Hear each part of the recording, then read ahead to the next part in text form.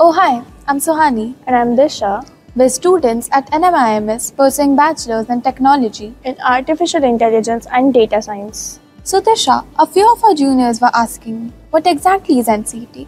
So NCET is an entrance exam for taking admissions at NMIMS for B.Tech and MBA-Tech programs. It consists of 120 questions in 120 minutes. And guess what? There is no negative marking.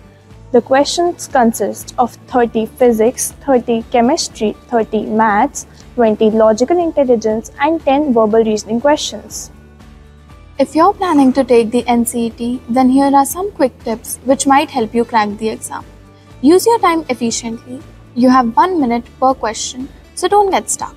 Solve the easy questions and then come back to the difficult ones later.